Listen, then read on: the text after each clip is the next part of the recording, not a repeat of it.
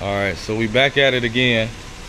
My man got a 78 Regal. Come from California, no rust on it, and literally it is clean as the board of health. You probably won't find a cleaner one in Michigan. Seriously, no rust at all. Had the vinyl seats from the factory, blue interior, headliners, mint. Everything is stock on the inside. LS3, fresh build, no miles on it. Corvette brake system. Corvette brakes on it. See them down there. Did the upgrade. What kind of rear end is that? That's the Grand National. Grand National rear with a 411 in the back. 4080E monster converter. Yeah. 3200 stall. Yeah. Balloon plate. Anti-balloon plate. I did the harness for him a little bit ago.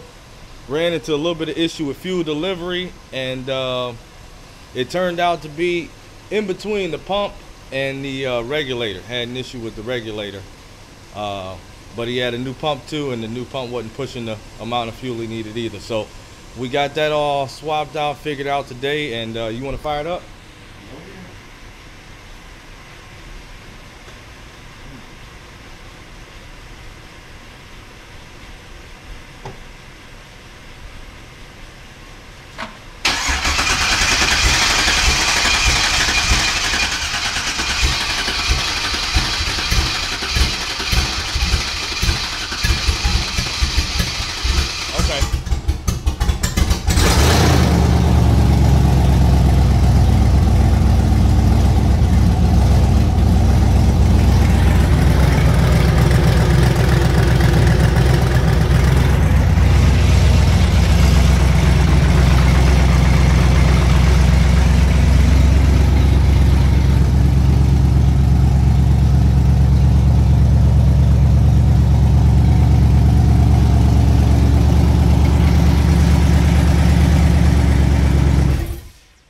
Now, the reason why it took so long to fire up is because this is on a base tune. The tuner who flashed the ECM for him for the trans, the motor, and the cam that's in here, just set him up to get it started. That way, before it goes to the dyno, he'll have a chance to check, make sure he doesn't have any leaks. What about your HP and your computer? Can't you go from there? Yeah, I recently purchased HP tuner, so now you're trying to put me on the spot, trying to get me to we'll see about that. But other than that, you'll see this red wire here.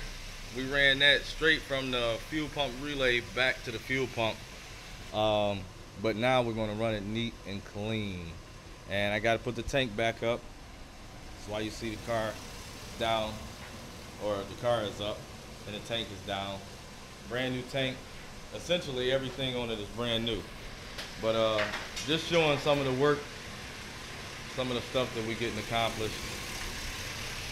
I got to do something to make myself happy. I sold my S10, so that was a sad day. I traded it, but life goes on, and we'll get a chance to work on that Firebird. When it first fires up, but your idle is so high. You have to put a tack on it, because if you idling around 1300 RPM, you won't hear the cam. But when we first fired up the very first time and it was idling low, you could definitely hear it. But he'll have to adjust that. But other than that, yeah. Okay. Appreciate you guys for tuning in. What kind of radiator is this? Be Cool? I couldn't tell you. But aluminum 3-inch radiator, and those are what, Intrepid fans? Yep. And like I say, aluminum 6.2. 650 cam, 650 lip spring. Yeah. So pretty nice build. This thing should fly. Yep. But that's it for now.